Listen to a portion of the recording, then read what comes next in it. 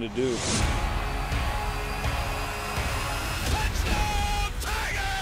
Whoever they tell us to play, we're going to get it. Oklahoma is the Big 12 champion again. You ever put like an animal in the cage? It's ready to wreak havoc when it gets loose.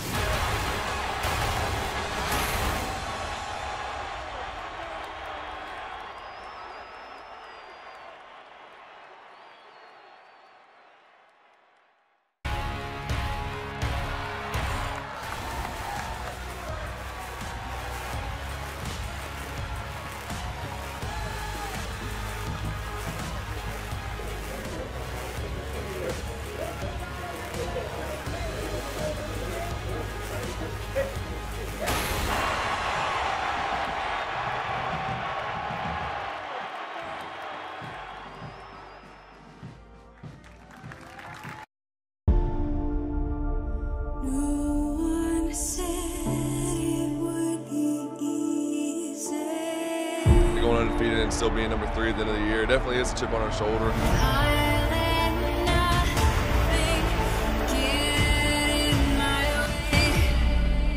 Everybody in this place right here has to go this week as hard as you can.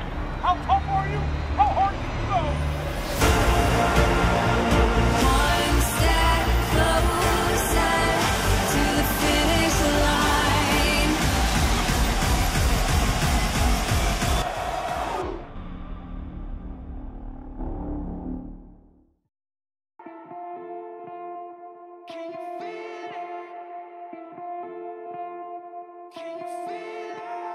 Diamonds on me with my shirt tucked. Yeah, I rock that but not for long. Then I go cop another one. We live this life but not for long. Never look back. Can't let up the gas. We moving so fast. Yeah, let's make it last. I got it all, it ain't enough, but I'm still gonna run it up. So I'm not gonna be what I want, when I want, when I want. Yeah. I'm gonna do what I want, when I want, when I want.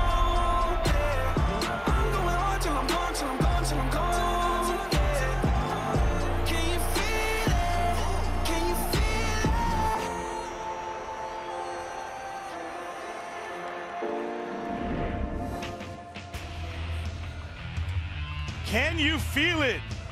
My God, we can. The energy is real. The stadium's empty, but it won't be for much longer.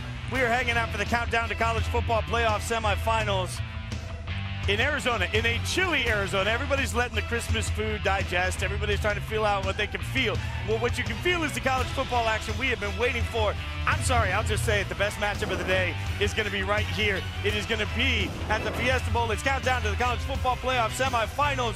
And we, for the next hour, are going to get you caught up and ready in a way we've never done before. We are sitting at the grown-ups desk. I don't know how we glowed up. We went from the couch to the grown-up desk. I'm Jason Fitz, Mike Golic Jr., Harry Douglas, and this is just the very, very beginning, gentlemen, of a large, I mean, there is a cast on this show for the next hour. For the next hour, we're going to be hanging out with you, getting you ready. And, Mike, I mean, I like your couch on Rankings Reactions on Tuesdays. I've had fun this year, a game day, partying around with everybody.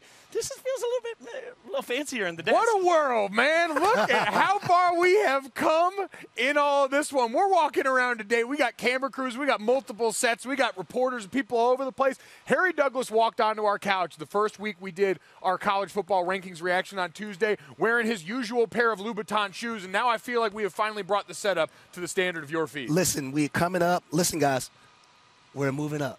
We are. We're moving up. You don't in get to high read this. fashion. You've done like 3 of these. What do you mean? What do you mean? Whatsoever do you mean? I have no idea. We always talk about this moment. If you're new to what we do for the next hour, we're going to stream you through a lot of the content that you need, and we're going to get you ready for the games. But I always say this with a little bit of pride. The first stream that we ever did was Mike and I together 3 years ago, Rankings Reaction from his couch. We still do that show every Tuesday during college football season from the couch, but now we get to do it from the desk. And we're going to have a couple of different we're gonna have a couple of different sets. We are here, but in the meantime, we've got another set completely. One thing I do have to tell you, I'm gonna make sure everybody knows this as we come to you live from Glendale, that what you need to do right now as you watch the games is validate. You need to go through and make sure that you do everything that you need to make sure that on the app you can get in and you can stick around in the app and watch the game. So make sure you go through, sign in through your TV provider so you can hang out with us, and then we'll take you straight to the games if you're in the app. We're going to be here, Twitter, YouTube, Facebook, everywhere the game is for the next hour, getting you ready. But we're not the only crew. We've also got Trevor Scales, Gary Streisky hanging out with the people. They're outside partying. The whole crew, baby. They're out there drinking. We're deep I don't today. know what's happening. Trevor, Gary, take it away, gentlemen. Hey, listen here, Fitz. We appreciate the toss and everything, but y'all must be living right. 'Cause we out here with the people, like you mentioned, but it's cold. I cannot emphasize that enough. Like, it's kind of chilly. I don't know why they got this cold in the desert, Gary. Where the hell said it doesn't get cold in the desert in December? They've never been to Arizona. It's 54 degrees in Glendale, and that's hot in Bristol. I've been some shorts. It's cold out here in the desert. I'm not used to this. At any rate, the big toaster are going to be pretty balmy later when this game kicks off. Inside 5 hours now, and it's kind of crazy because, like, we're in, like, the main little artery where all the Ohio State fans are collecting at this particular bar. Right across the way, the Spirits haven't flown hard enough for these two fan bases to start chirping at each other. But it's crazy because this is the 5th straight CFP semi for Clemson. Exactly. The 3rd one for Ohio State, and these are blue chip programs. Like, they know that they're supposed to be They here. know what it is, right? And you can tell just by interacting with the fans. I had a chance to kind of chat it up on flights out here with a couple Clemson fans, and it's just another tilt for them, right? They fully expect to be down in New Orleans in a couple weeks from now. And that's just the mentality that both of these programs carry because, like you said, they have this sort of inherent nature of championship, just sort of mentality, right? Like, and that's just the name of the game for them. And it's so funny, we say that, and Clemson obviously included in that conversation, but this entire season, and even back half of last season, we were like, Clemson this, Clemson that. Everybody's talking about Ohio State, and everybody, or the most people are like, Ohio State's so powerful, look what they've done, running through the Big Ten. At the end of the day, Clemson's still a 2.5-point favorite, and I think that they like everybody. You know Dabo Swinney likes everybody saying they're going to lose because when they get in positions like this, they don't lose. They've been rolling since that earmarked game against North Carolina. And we're just getting rolling out here at the Westgate Entertainment District. Jason Fitz, what y'all got to discuss from here on? Well, we've got a lot. Thanks, Trevor, Gary. We're going to keep going to Trevor and Gary, plus they're going to have some guests. We have a lot of guests coming up. If you're just tuning in, it's countdown to the college football playoff semifinals. Jason Fitz, Mike Golic Jr., Harry Douglas. Before we get into the games going on tonight, let's get you caught up, though, on some action going on right now. Let's take a look at the Goodyear Cotton Bowl Classic. Got 17 Memphis taking on 10 Penn State. Penn State, Memphis, 38-33 Penn State right now. But check out this Journey Brown 32-yard touchdown run.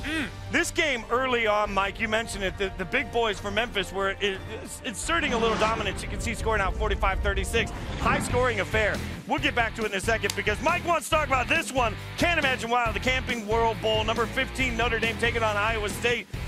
That's Tony Jones with an 84-yard touchdown. Won't he do it? Notre Dame running away with this one. Mike was of no use to us. Man. Let's just be honest, Eric. We were trying to prep for his show beforehand, and Mike wasn't even trying to watch us as he was watching this game. Well, I'll tell you, Mike, for that Notre Dame team, the 3 guys who had to play well for their team, Ian Book, Claypool, Tony Jones Jr., is the reason why they're up right now. Chase Claypool, the most consistent performer for the Irish all year. My former teammate, touchdown Tommy Reese, calling the plays for the guys today to the tune of a 30-point outing so far. Well, look at there. Notre Dame going camping, not something that happens all that often considering the makeup of our family. No, you guys you're not clamping. You're glamping. Yes, that's like exactly, glamorous camping. That's a Harry Douglas I like camping. that one. With the glamping, maybe some bedazzles, maybe some. The bedazzles are more a you thing. Yeah, Okay. like let's not get crazy. We'll try and make this a thing. Okay, so well, now let's start to look forward. And as we start to look forward, before we get into anything else, the number one thing that a lot of people are going to have their eyes on with tonight's game, obviously with LSU, is going to be Clyde Edwards-Helaire. And the question is what his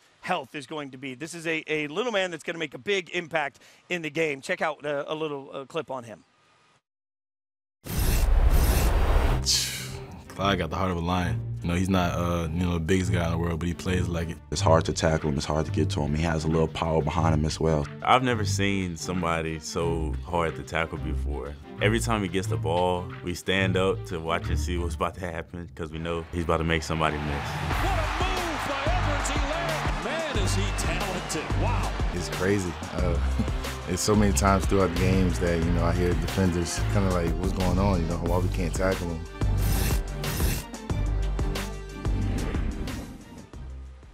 Clyde the Glide, the real question there is going to be what his health looks like. Now, for more on the Chick-Fil-A Peach Bowl, we'll go to Matt Barrie, who's with Joey Galloway, Jesse Palmer in Atlanta for number 1 LSU, number 4 Oklahoma in the Chick-Fil-A Peach Bowl. Matt, take it away.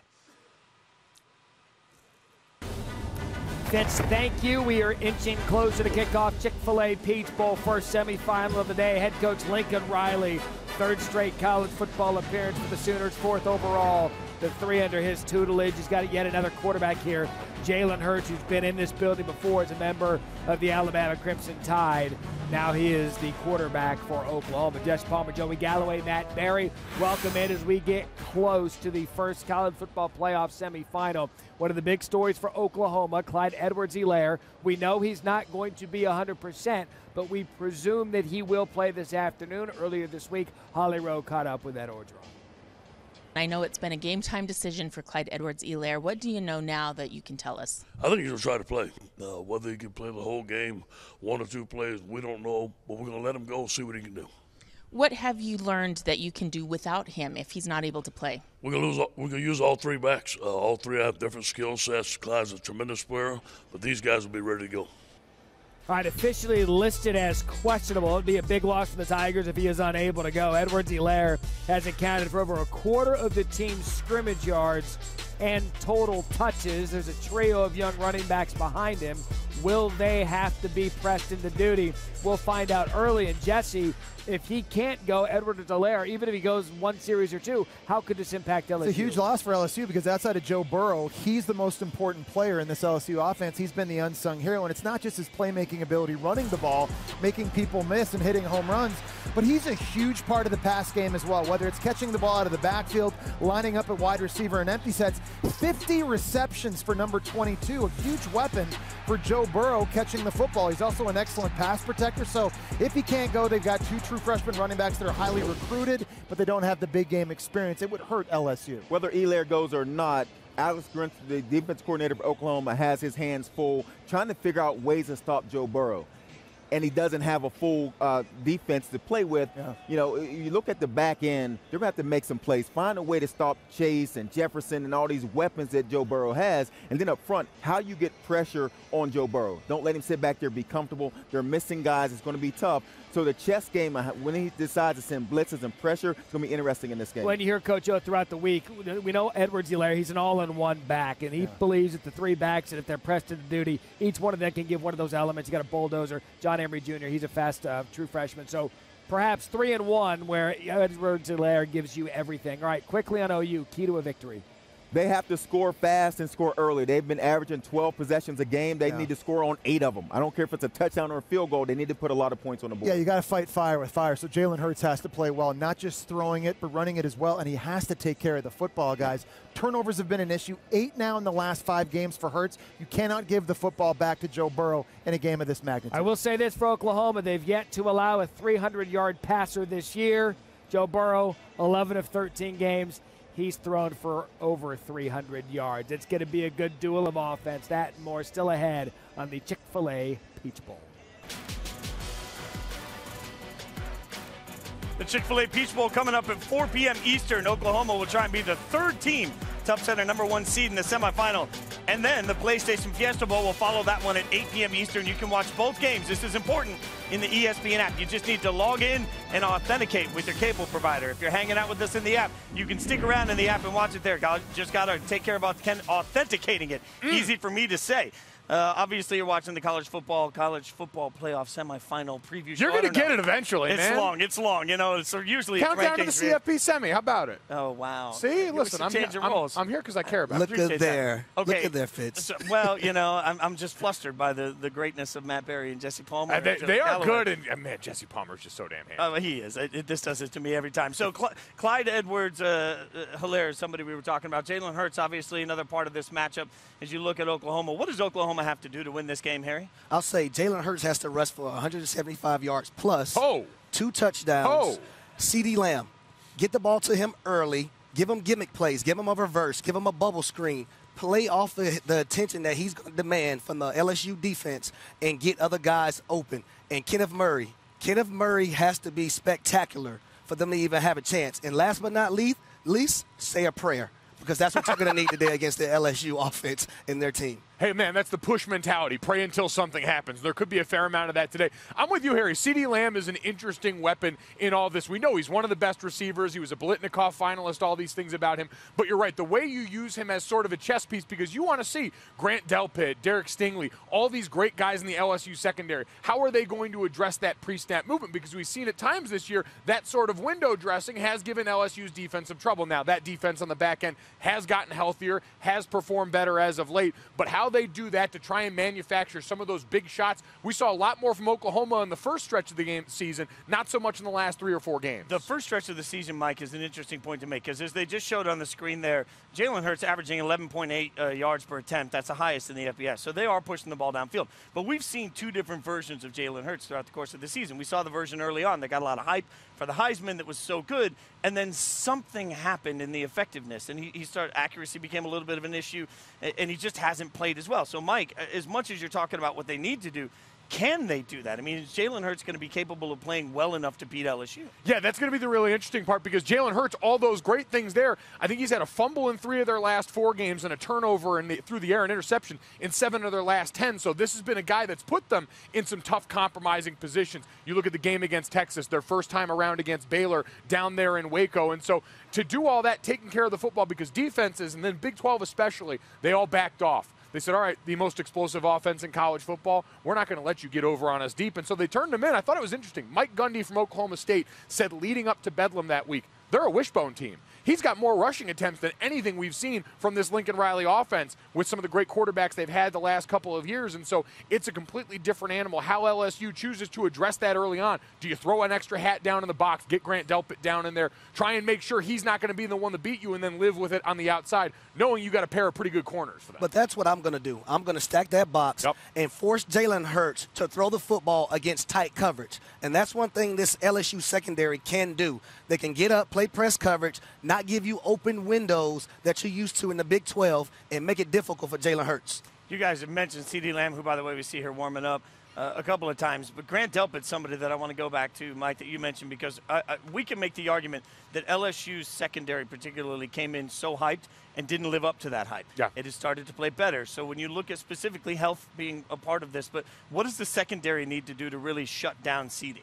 I think they need to give them opportunities in man coverage, like Harry said. Derek Stingley Jr. is special. Everyone around there has talked about it. This kid's ability and his patience as a true freshman coming into this, an All-American this season, having that on one side of the field makes your job easier. Because you saw even going back to the SEC championship, people are still trying this dude. Like, they're still throwing his way in a lot of this. And so you've got to have the confidence in him on the other side, and in Christian Fulton to say, yeah, these guys can go ahead and do that thing. We'll put our attention into addressing how Oklahoma and how Lincoln Riley get creative within the box with their run game in the way that he's shown over the last few years. And one thing I love about Christian Fulton, he is a big physical corner. Yep. Might not have the ball skills that Stingley Jr. has, might not have the feet and the hips, but he is very physical at the point of attack. One of the things that really interests me about this game in general, and something we talked a lot about on Countdown to Game Day, you look at Ed Orgeron, a coach that I know obviously didn't get a lot of love when he was hired. His success against top 10 teams has been absolutely incredible. His record, I think, 8-3 at this point, 9-3 against top 10 teams.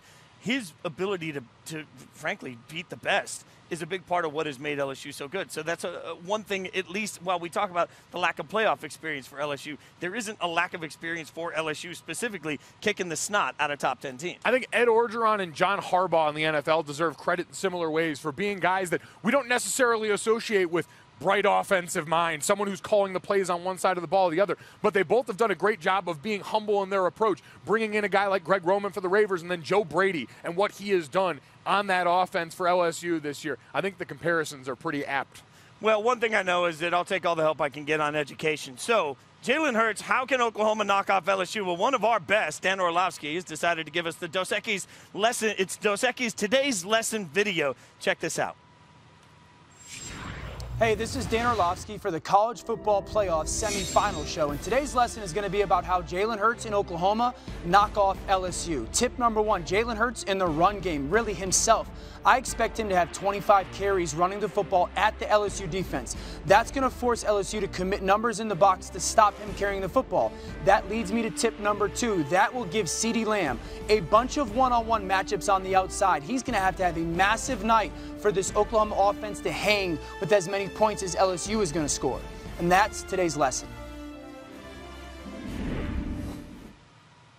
I mean, it's a great lesson, and it's great in theory. Tell me I'm wrong. Like, obviously, these games have to be played, and sometimes, if I could predict all the games correctly, I'd live on a small island. You wouldn't be sitting here with us. Right. You'd be wearing shoes like Harry. I can't find a reason that this is a competitive game.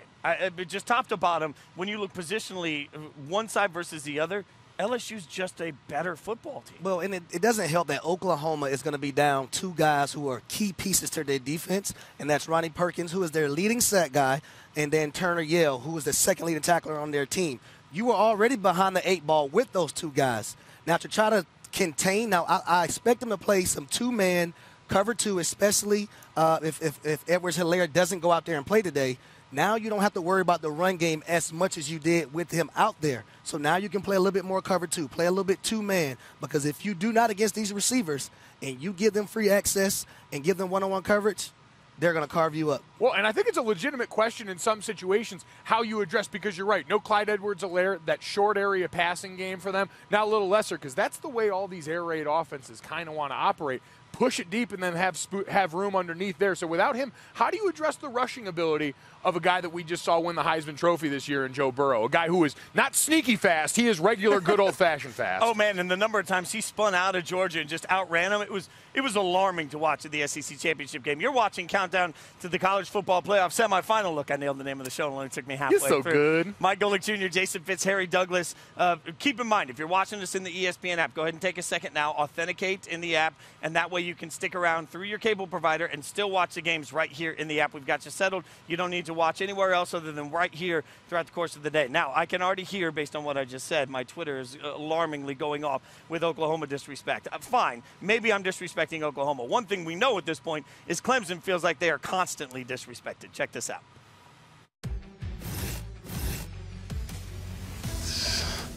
Word disrespect.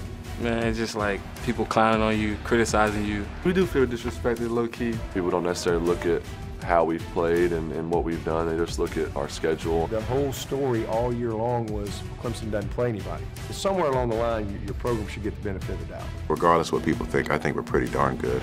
Our guys' focus is on trying to win the very last game that they play in, and they'll get the trophy that nobody votes on.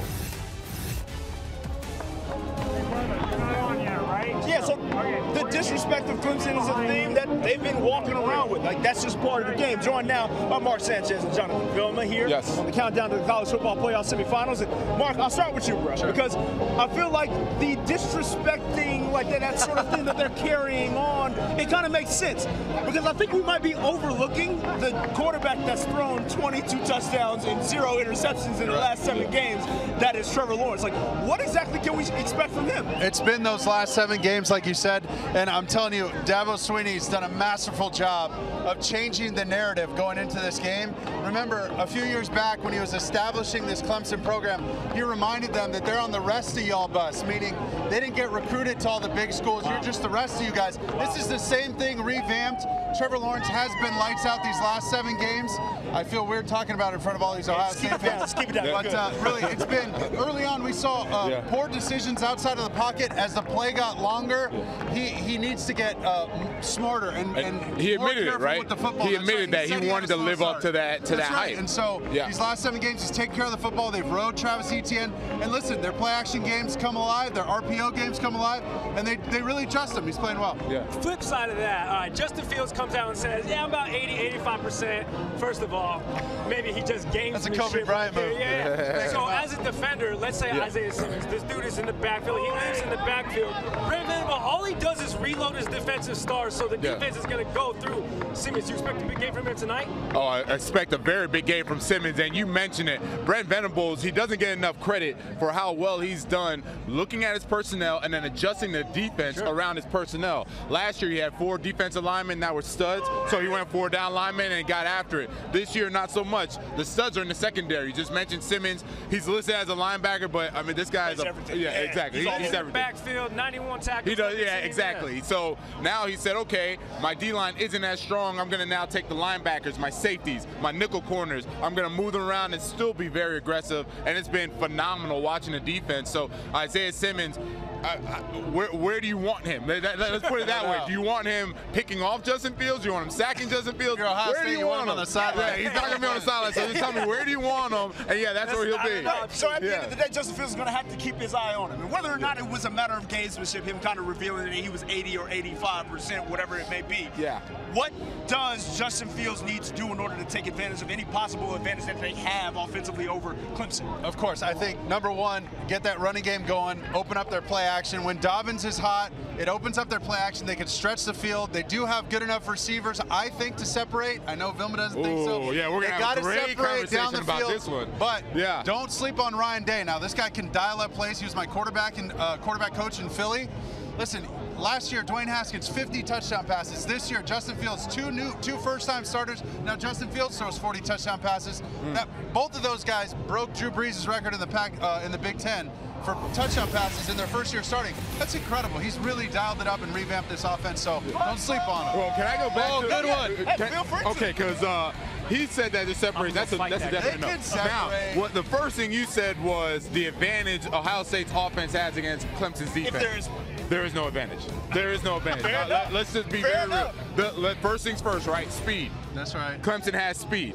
Okay, second, we talked about the receivers. All those big touchdowns that Justin Fields is getting, who's a phenomenal deep ball thrower, it's because the guys like KJ Hill, Olave, they could get behind the defense. They're not getting behind Clemson. The only reason Brent Venables can be so aggressive with his front seven is because those corners cover. It's called cat coverage. They do it all day, every day, and they do a damn good job of it. So I don't see the separation happening. Maybe on a play action here or there. You know what? You might get caught looking at his hands. There's a lot of stuff going on. I'm not calling their receivers slow. I'm just saying that. Are you sure, JV? The fast guys. Let's stay with Ohio State. I mean, these guys got 2 Heisman finalists on the defensive side of the ball. We just talked about Isaiah Simmons, Dick Butkus Award winner, best linebacker in the nation. But Chase Young is the best defender, bar none, in the nation. And he might be living in the backfield, too. So you know dang well Trevor Lawrence has his eye on where Chase Young is lined up at all times. Is he going to be a problem? He's definitely going to be a problem. We were talking about it earlier today. It's called the Chase Young effect. Even when he's not getting sacks, they have to slide the protection over to him. They have to leave a running back to help him out, to chip. So now you're talking about really devising a game plan to stop Chase Young. So what does that game plan look like? So the game plan is, let's say Chase Young is on the edge, right side edge. You have to now be Trevor Lawrence, and Mark Sanchez knows this. You have to be smart enough to say, all right, I'm going to slide my protection that way. So now when you slide that way, all the communication has to get to the offensive line and this running back, because they're sliding that way. That means the running back has to go the opposite side to help out on the left-hand side, right? And now if you do that, God forbid one of those linemen doesn't get the call. They miss it. All of a sudden, either he's getting a sack or one of his compadres is getting a sack. So we talk about everybody eating because of the predator, Chase Young. That's the Chase Young effect. We appreciate y'all joining us here on the countdown to the college football playoff semifinals here in Glendale, Arizona. Gary Strice, Trevor Scales, Mark Sanchez, Jonathan Vilma out here at the Entertainment Center right outside of Glendale, Arizona. Jason Fitz, what y'all got? Keep it going, baby. Man, they're having – I'm still laughing at how bundled they are over there. Like, you can see the guys right now getting the field ready, you know, guys in shorts. It's not that cold. Listen, Trevor Scales there in, like, all of his winter glory. That's why, you know what, and I'm amazed, too. Like, we have the benefit of coming from the East Coast. We know what true cold is, all right? This desert stuff, I expect the locals to be bundled up. I don't expect it from us. Well, I did not even pack for this weather. I need to say that. You know, there's an app that tells you what the temperature is going to be. Yeah, I was busy. Christmas. Oh, my God. Harry Christmas, Douglas, Mike Golic Jr., Jason Fitz. It's countdown to the college football playoff semifinals. I do want to go back to something the guys were just talking about as we have our eyes on both games going on. And one thing, Etienne, and sort of the responsibility of chipping Chase Young.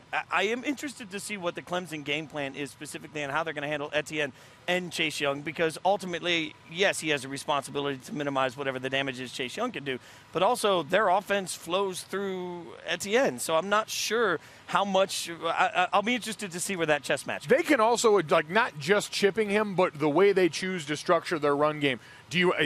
Chase Young is a guy you got to throw everything at, right? You got to read him. You have to make him the option player on some of those read option looks with Trevor Lawrence. You got to show him that Trevor Lawrence is willing to take and pull some of those very early on, so he's got to think a little bit. Fax tight ends back across, take out his legs, cut legally, obviously, and all this, but you have to make him think. Because all these guys for Ohio State up front, they're Ferraris. And so when you make them leave the garage, you got to make them worry about getting a scratch on that thing. Because the minute you put that into their head, it slows them down, and that gives you a chance if you're that opposing offensive line in Clemson. Well, and Harry, I'll go back to what some of our guys have said back in Bristol looking at Chase Young on film. And the comment I've heard multiple guys say is better than the Bosa's. And so you're talking about, to give everybody an idea, when you talk about what both Bosa brothers have been able to do in the NFL so quickly, and you look at the dominance, you're talking better than the Bosa's. Even if we're having that conversation, it speaks to what effect he'll have in the game. Well, I'll say this. One of the things that Clemson can do to slow that rush down, screen game, quick pass game. You don't want to use ETN as a chipper, cutting and doing all that, because I think he is the most vital person on this Clemson team. 100%. Not offense, the entire team. So when you have a guy like that, you want him to be his norm, be himself, and be able to make plays for this Clemson offense. Wait, speaking of being yourself, by the way, right now, so we got Eric McLean and EJ Manuel getting ready to join us, two of our fine ACC network analysts here. Eric McLean, my former brother-in-arms on the offensive line, looked winded coming up here. They had a dead sprint from down on the field. I get it, man. As a large man myself, stairs are our mortal enemy, so I appreciate you braving it. You went winded. I'm thinking he looks dapper. Oh, he looks fantastic. Don't get me wrong. We're talking about like a sort of a little fuzzy. What is that jacket? It's wool. Are you kidding me? It's wintertime. Okay, it's wool. But look at EJ, though. Look at EJ. Like EJ's smooth, too, now. No, see, but big boys don't wear wool. I thought that was a rule. Appreciate you. Appreciate you. Obviously, EJ always going to look great. Quarterbacks, we expect that. The big guys got to work a little bit overtime. So I just have to keep up with this guy. No, we started early in the season saying, hey, who's going to have the best suit? And I feel like we kept up our bargain both sides. Let's also be honest. We're seeing, like, positional stereotypes played out here. Like, quarterback comes out, looks good. Everything looks clean and pressed.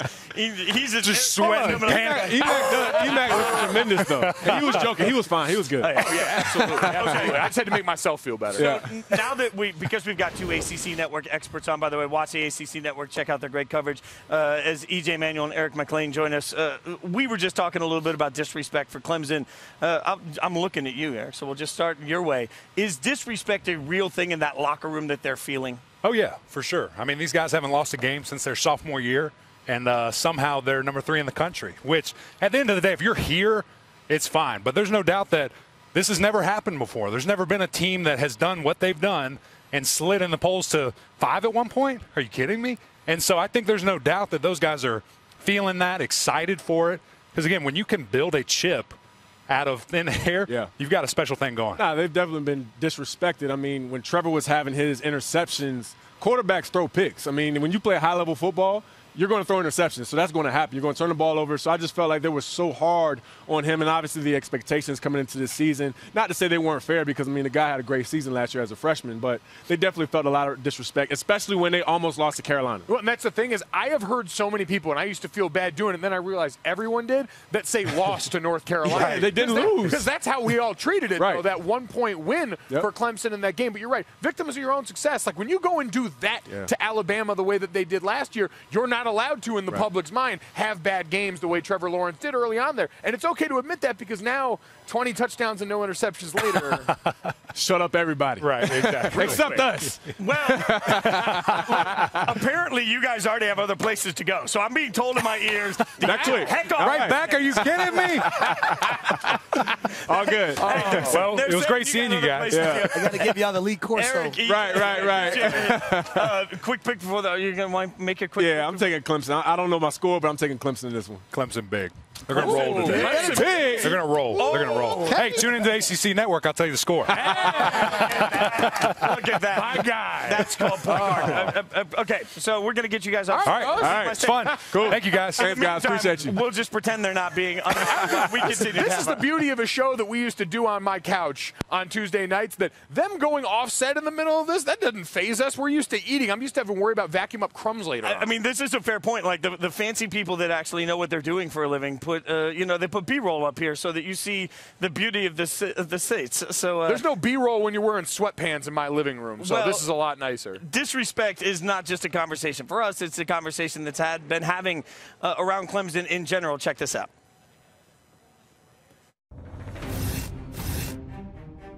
Coach Venable's defense is intense, aggressive, and hungry. Very strict, very little error. Everybody has to be doing their job. We're aggressive, we'll get at you, and we can do multiple things. We learned from those guys last year. They set the standard, and just because they left, the standard doesn't change. We have a lot of experience in our back seven. Back to the end zone, it is caught. It's an interception. And our defensive line, they're young, but they're all really smart, mature guys. It's the best defense in the country.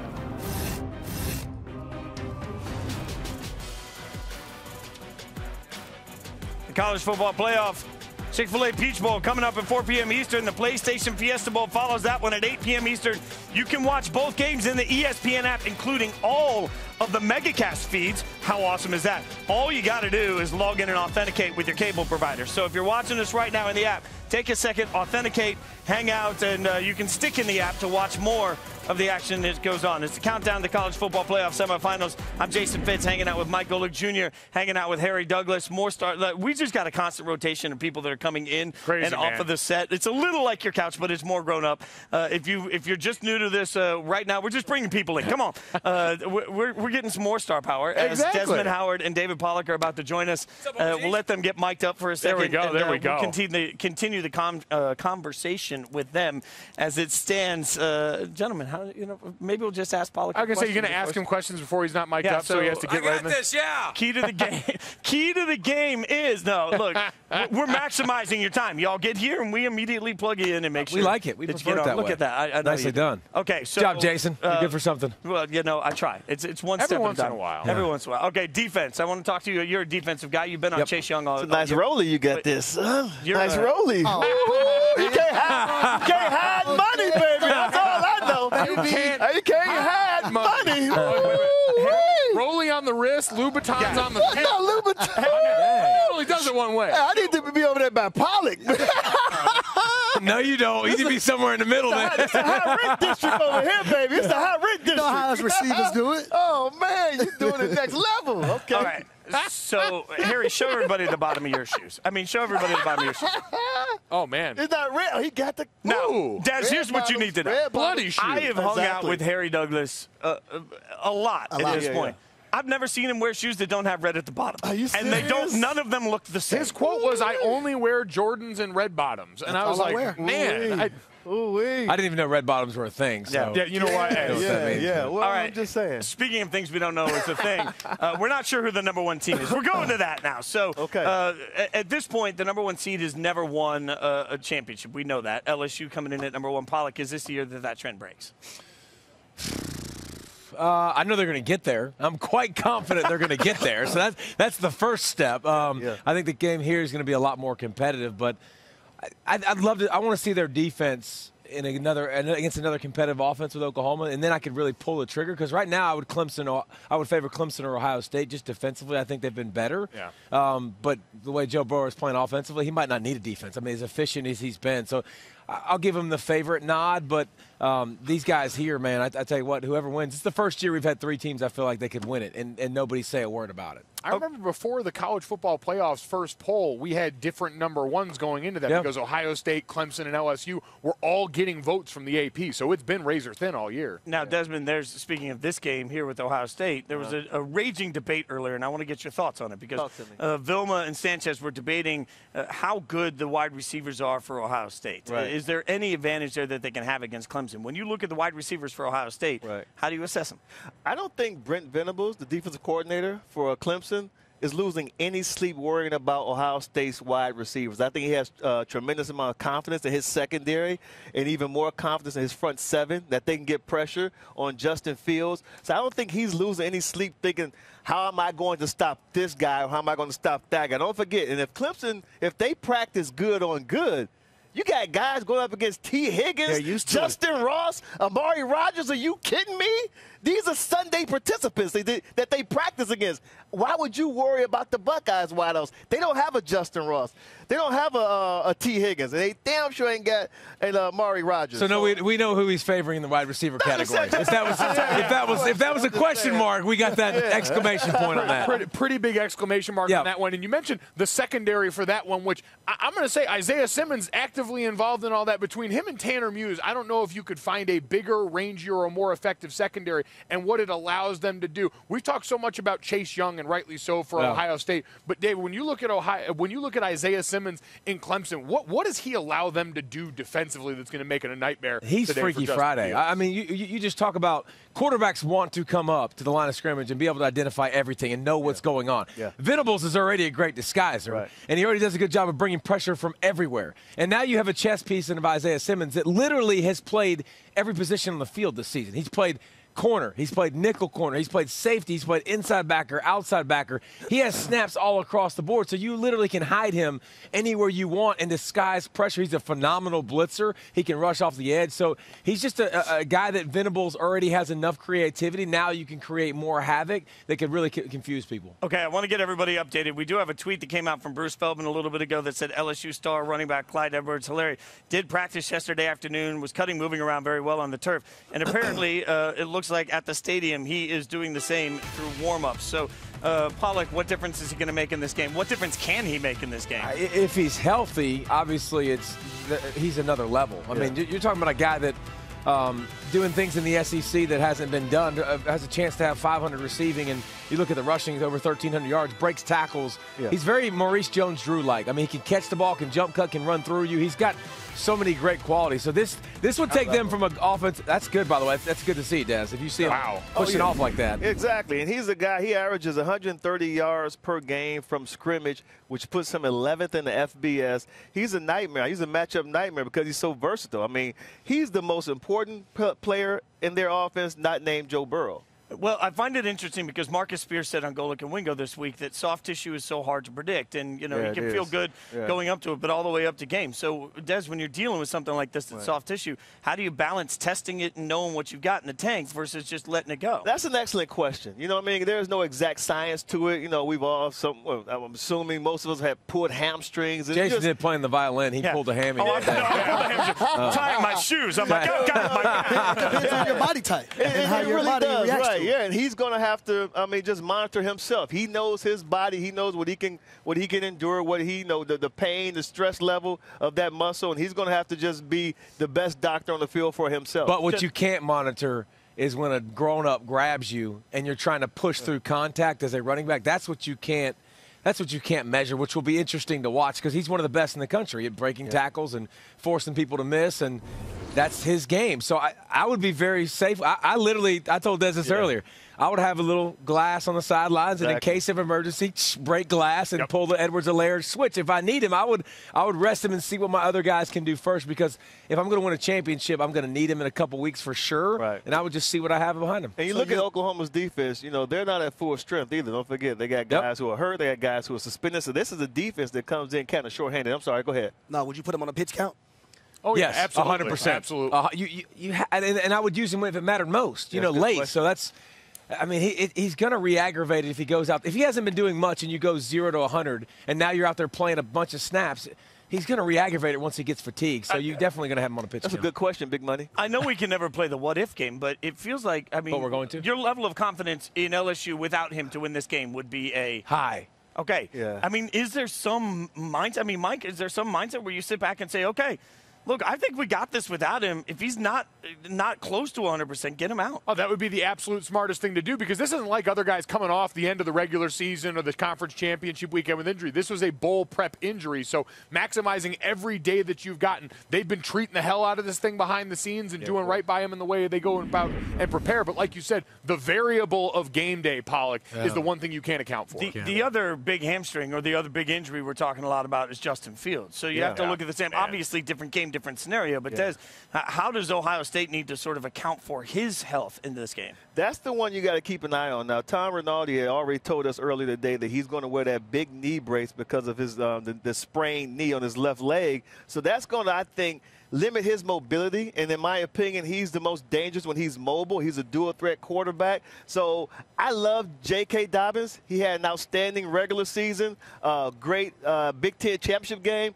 But this is another type of season, and I don't think that you can go out here and just use J.K. Dobbins as a runner to beat the Clemson Tigers. You know, they're going to – you can't just have – see, Justin Fields is a guy that when things starts to sputter offensively, Ryan Day can dial up number one's number as a runner, and he can get things going. He can jumpstart the offense. Without the ability to do that, I think they're very limited from a running game standpoint. And now if he can't move around the pocket where he's extremely comfortable doing that, then that's going to limit the passing game because Brent Venables is going to come after him. He's going to dial up some exotic blitzes, some exotic pressures, things that they haven't seen before, and he's going to have to get out the way or they're going to be a bunch of sacks and tackles for loss. Pollack, real quick before we let you go, I want to pack on to something he just said. Brent Venables dialing things up. Clemson is the one staff here that knows exactly how to use this break. They're the one staff that's been through an entire playoff process. How much of an advantage does that give them today? I don't worry about that. I mean, just because Joe Burrow hasn't done this yet doesn't mean I feel any less confidence in him after I saw the SEC championship game, what I've seen him do all season.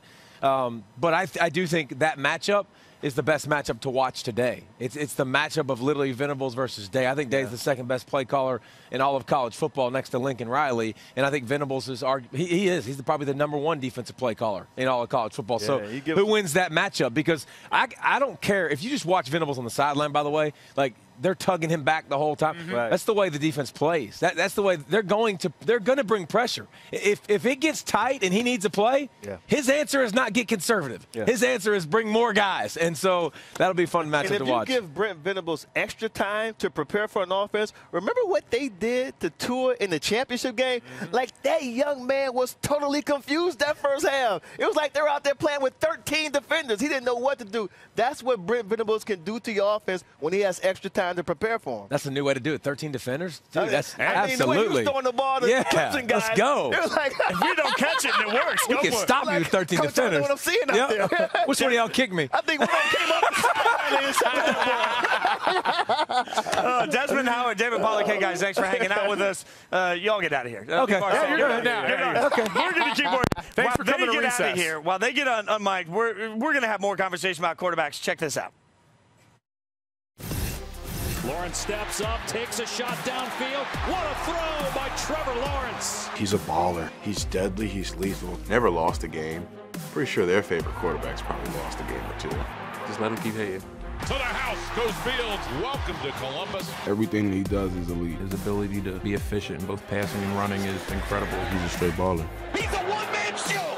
Touchdown, Jalen Hurts. Just knowing he been to the national championship, he's never satisfied, and he know what it takes to get there. He's very valuable. We're grateful to have him. It's just too easy right now for Joe Burrow in this LSU offense. He talks his mess. You know, he's not very quiet, and it's hard to get in his head. He can make all the throws. He can run the ball. He can do it all. He's what everyone wants out of a quarterback.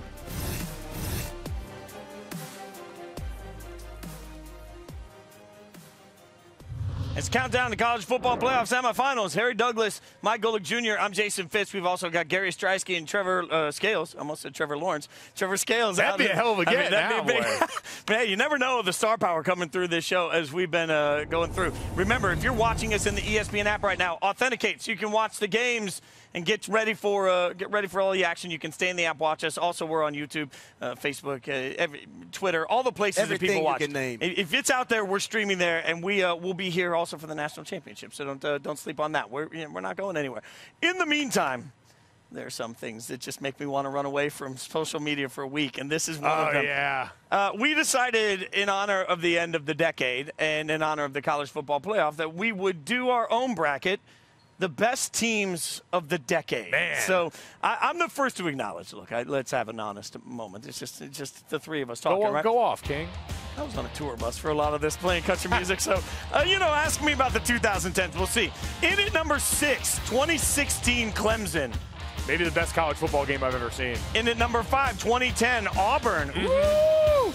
In at number 4, 2014 Ohio State. I mean, come on. Mike Thomas, Ezekiel Elliott.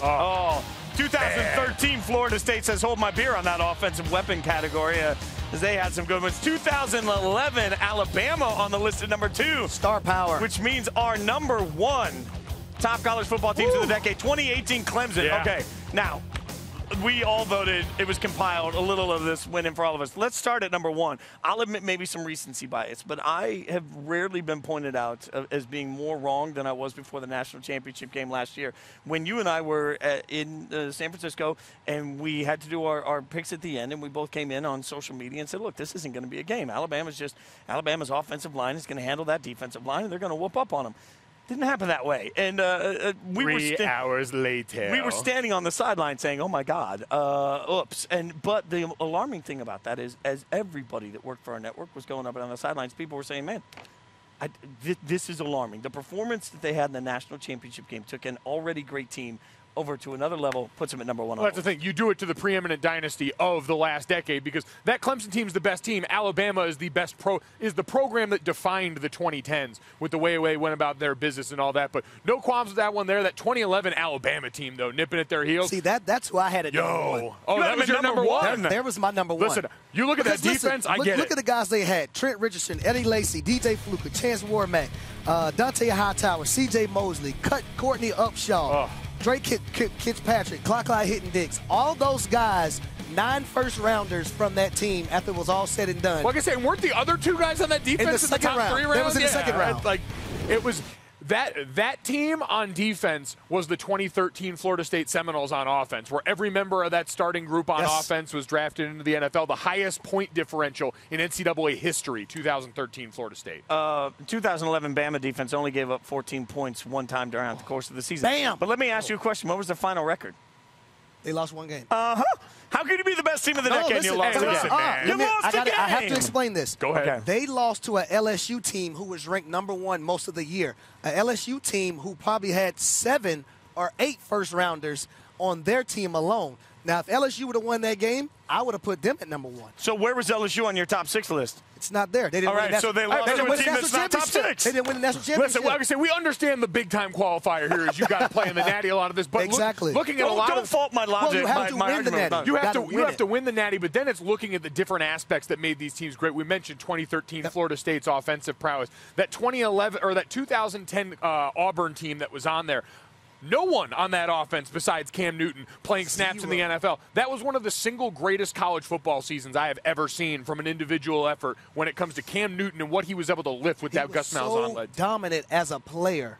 No one could stop him in the country. And that's what made Cam Newton Cam Newton. Well, I don't disagree with any of that, but I'll still say the 2011 Alabama team might have been the most talented, but they didn't win all their games. I'm still saying that's a hill I'm going to die on. Listen, you left Cam out of your top 4. If I they don't know got how on you the did field that. with that Clemson team from 2018, that offense for Clemson would not be showing what they had. And this is the exact reason why we need an NCAA college football game, so I can go in dynasty mode and actually see this happen. That is the child that I am. Speaking of having a good time, which we are doing here, I know one guy with this network that has more fun than all of us combined. That would be Marty Smith. Right now, Marty Smith hanging out with our guy, Trevor Scales. Trevor, take it away.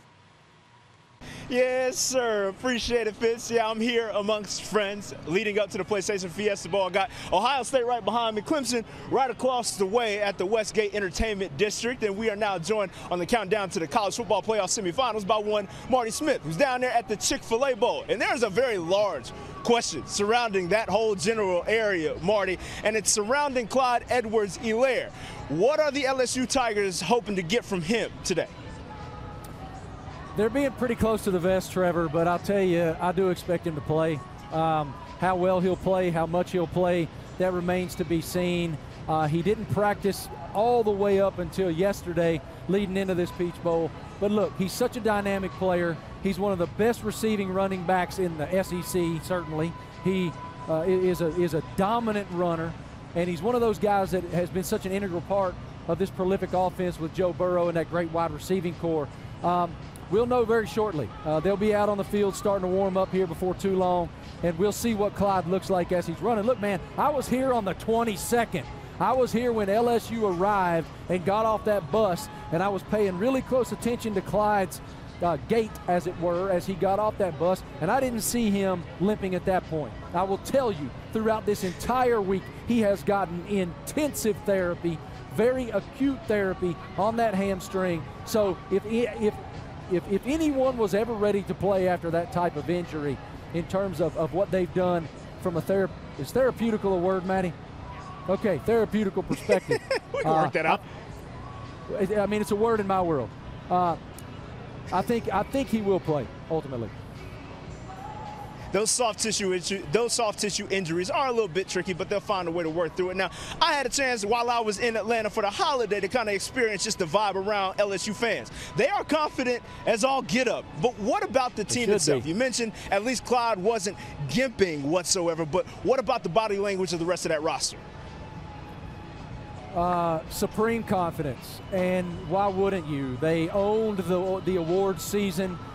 Joe Burrow has had an historic season, and it's one that they hope to continue. I'm sure you've seen him say this week, if he was to analyze the season that he's had, he never dreamed about winning the Heisman Trophy. He never dreamed about being an NFL quarterback. He dreamed about the opportunity to play in a dome for a national championship. And this entire program has taken on his personality. Certainly they've taken on Coach O's, punching themselves and jaw-checking themselves in the face. However, it's that union. It's the Joe Burrow, Coach O union that has completely reshaped this program. And it is supreme confidence. I've spent the vast majority of my fall in Baton Rouge, Louisiana this year, and you've seen it build. You've seen that confidence build with Steve Ensminger and Joe Brady and that offense being so prolific, and then the Joe Burrow explosion. So I would say they are as confident as they could possibly be. When they got a little boozy on their side, it's hard not to be confident, frankly. Now, confidence is a theme for Oklahoma as well, though, right? They done been here before. It's nothing new to specifically Lincoln Riley and Jalen Hurts either. So what kind of confidence do they have going into this matchup, despite being an underdog for the third straight year in the semifinal matchup? Jalen Hurts is one of the most confident people I've ever met, and I've known him since he walked on the campus at the University of Alabama. Lincoln Riley is an offensive savant. I will tell you what they are. They are salty. They are tired of being told they're underdogs. They are tired of being considered an afterthought. They are tired of being, oh, Oklahoma's the fourth team. They're tired of that whole narrative. Now, there's also the major issue that they're missing two of their three best defensive players. And that's going to be a problem, especially when you're facing the Heisman Trophy winner, two of the best wideouts in the country, and the most prolific offense in the United States of America. I do think that their confidence might be dented a bit there. They've been, again, it's interesting. Anytime that Lincoln Riley has spoken this week, he seemed to have an edge. And he told me when they got off the bus, I interviewed him on the 23rd, whenever that was. That was a long time ago, Matty Ice, a long time ago. He was salty, Trevor. He told me, this team has an edge. I figure you will know why they have an edge. And that's the edge that they're bringing into this game right here behind us here shortly. We'll see if that boulder that my man Jalen Hurts is carrying on his shoulder proves to be a little something for the Oklahoma Sooners. That is Marty Smith joining us from the Chick-Fil-A Peach Bowl. Appreciate you, big dog. Thank you, brother. And that game is coming up at 4 p.m. Eastern, and the PlayStation Fiesta Bowl will follow that at 8 Eastern. You can watch both of those games in the ESPN app and all of the MegaCast offerings. All you got to do is log in, authenticate your cable provider, and you are all set. And we are all set here with the homies. Garrett Streisky, as always, Rodney Jones, John Beeson joining us here on the countdown to the college football playoff semifinals. We're going to start this thing off right. We talked about the Chick-fil-A Bowl, and the biggest question surrounding that Chick-fil-A Peach Bowl is Clyde Edwards-Helaire. How important is he to that offense with Joey Burrow? I think they'll be okay without him today. I mean, he's incredibly important with what he does in the run game, the pass game. He's one of their leading receivers. He's so good, so versatile that he creates problems. When Joe Burrow can't find anything downfield, he goes to Edwards-Helaire, and then just the comfort. So I think it's a big loss for him. I don't think it'll matter much today because Oklahoma's not going to be able to stop him on defense anyway. But down the line, if he's not able to recover, then it could be a little bit of an issue. This one's going to be a devastating loss at this point, and it doesn't take a rocket scientist to know that losing Ronnie Perkins for this Oklahoma defensive line is devastating. The happiest dude is Joe Burrow because he knows Perkins not going to be in the backfield at that point. LSU, the third best scoring offense. This is going to be a problem, John. Yeah, for sure. And we see this happen almost every bowl season. You get the big breaks and something happens off the field and it costs your team. And it's interesting because certain coaches think differently about guys off the field. In this situation, yeah, you hurt the player, but think about if you're a Sooner fan, all the student body, the players, this opportunity is huge. So sometimes you might want to handle things a little differently and say, hey, maybe I'll run you afterwards or suspend you next year because you need it. You're playing one of the most prolific offenses ever in LSU. To be shorthanded, man, it's going to be tough, especially if you're a backup guy who hasn't played much. It can be huge, and it will be huge. Like, oh, hey, go get the Heisman Trophy winner right now, the backup. Ronnie Perkins, 13.5 tackles for loss, 6 sacks. That's going to be a gigantic hole to cover. Well, let's shift the focus to this here PlayStation Fiesta, the one that we're standing in front of the crowds from both Ohio State and Clemson. And one question that popped in my mind, you being the running back, myself as well, kind of. I used to do that too. He's got a carry. He's got a carry. One carry in college. You know, that's legit. But when it comes to these running backs, this matchup between J.K. Dobbins and Travis Etienne, who do you think is more valuable to here we go. See, man, when you told us we were going to do this, it started an entire debate, and I was really torn, but I'm going to go with Travis Etienne because of the fact that he's going to be such a big part of not only helping in protection with Chase Young, the man-to-man defense that Ohio State's going to run, he's going to have opportunities out of the backfield, and then running the football. Just his fingerprints all over the game. Etienne does not have a great game, then Clemson's going to struggle on offense. So I go with Etienne, but Beast, I know you disagree. I was going to say, you said it was an easy answer. I know. Last 3 games, Dobbins, 180 yards a game, okay? 7 touchdowns. Justin Fields, from an efficiency standpoint, has regressed later in the season because they are leaning on J.K. Dobbins. They go as he goes. You look at their offense, yes, it is prolific, but they average more rushing yards per game than they do passing. The passing comes as a complement off the run. So I'm going with J.K. because if Brent Venables and company can stop the run, I think they can win the football game just off of that. The health of Justin Fields comes into that answer. Question. Yes. That's exactly. Him revealing that he was 80 to 85% or whatever have you. We'll see exactly what he has left in the tank. Trevor can tote it. Trevor can tote the field. Right? You never know. That's it from us here out at the entertainment complex. We gonna go enjoy the party. Jason Fitz, y'all keep doing the show or whatever. Or whatever. I mean, I'm just saying they're enjoying the party, and it sounds like a party. I'm not sure we're going to make it through the game in the press box because you're supposed to act professional there. So we'll see how it goes. I do have to ask, before we get out of here, there's one game. There is one other bowl game in all of the bowl games that has ties to all 3 of us. And so we have to talk about it as a result, all right?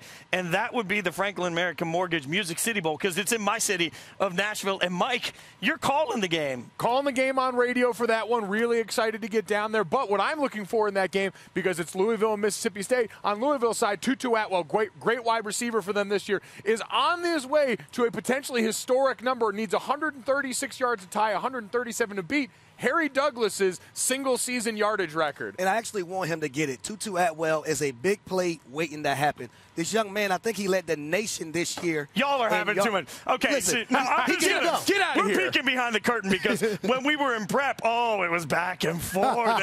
You're rooting for me. You're rooting against me. We don't know what's going on now. You're all playing buddy-buddy because cameras are on. But at the end of the day, I want him to break the record. Records are meant to be broken. I want him to get it. He's lying. Oh, yeah. No, I'm not. Don't listen to Golic. What I do know is we're all rooting for him to break the record just so we can text you in the middle of the game and ask No doubt about it. I might be there. I'm calling you in the middle. I'm bringing you to the booth in the middle of the game if he breaks it. Oh, that is remarkable. Okay, before we get out of here, any quick picks for tonight?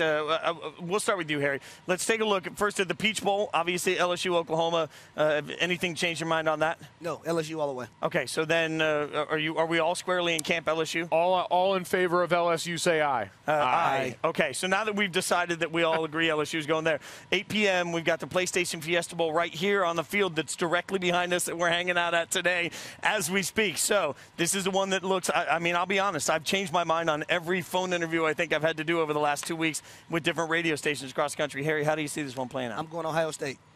Wow, all right. All right, why? I just think the run game from Ohio State can get to the Clemson defense. And I don't think Clemson is as strong as Ohio State is defensively. So I'm going to lean on J.K. Dobbins. The one thing is Justin Fields, he's the wild card. If the Clemson defense can make Ohio State one-dimensional, they're going to be in trouble. Exactly. I'm going to go Clemson on this one. I just keep going back to what we talked about with Brent Venables on defense. The things that he can do are going to make Justin Fields stop and think. And when he stops and thinks, he is not nearly as capable of a quarterback, not nearly as efficient as the one we've seen all year. And if he doesn't have that ability to take off and run with that knee being the way it might be, I think they could be in a lot of trouble. Well, and I'm going to go back to what I mentioned to David Pollack, and I'll just disagree with Pollack on this. I think there are certain programs that get benefit of the doubt for how they process getting ready for the college football playoff. It's something that we used to give Alabama over the last several years credit for, how Nick Saban knows exactly how to monitor guys' workload, get guys ready for the playoff. There's one coaching staff that in its entirety has been in place for all of this playoff and has this experience. That is Clemson's. They have more experience in how to handle this moment. That's going to be enough of an edge in a game that I think is even. So I'm taking Clemson in a close one. The Lone Ranger. Look at that. Lone Ranger. Look at that. I was going to say, always. So there was a bunch of us on today's show. I want to say thanks, obviously, Harry Douglas, Mike Golic Jr., but also Gary Streisky, Trevor Scales, David Pollack, Desmond Howard, Jonathan Vilma, Mark Sanchez, Eric McLean, E.J. Manuel, John Beeson, Roddy Jones, Marty Smith, Matt Barrie, Joey Galloway, Jesse Palmer, all of us. I'm Jason Fitz, Mike Golic Jr. I'm just as excited. Thanks for hanging out with us. Come back for the national championship.